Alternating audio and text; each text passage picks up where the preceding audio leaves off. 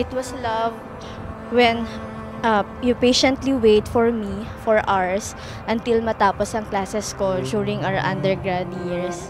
It was love when you still have powers to motivate me to perform well during our hell week kahit na ikaw ay stress na stress din. I can still vividly remember the moment when you and I first met. It was love when you just hugged me until I stopped crying when Papa died.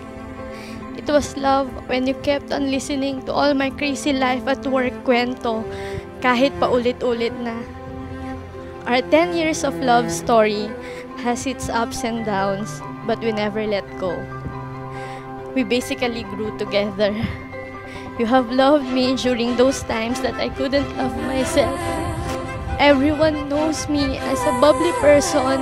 I laugh out loud, a joker, and a bully at times. But when I'm tired of pleasing everybody, you're still there, loving me unconditionally and embracing all the flaws that comes with me. Thank you, dear.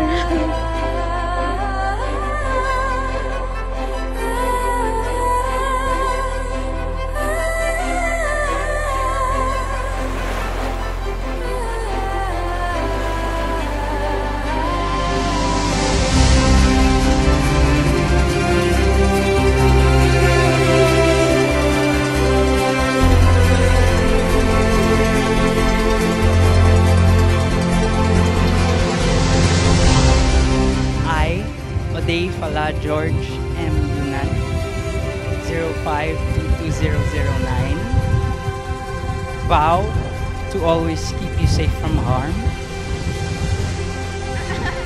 never ever lay a finger on you, support you in everything you do, ensure we try more exciting things together, make your tummy always content,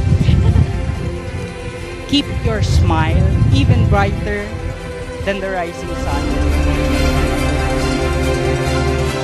And from this day forward, in front of our friends and family, I vow to love you as you deserve to be loved.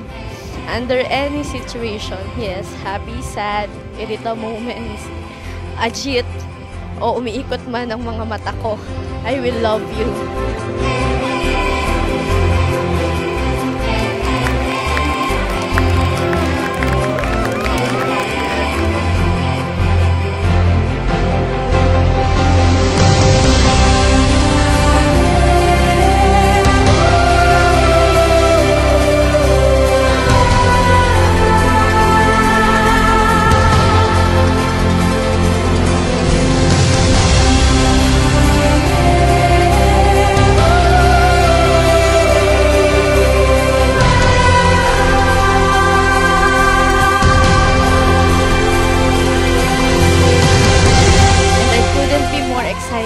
To embark to this new chapter with you today on my 30th birthday.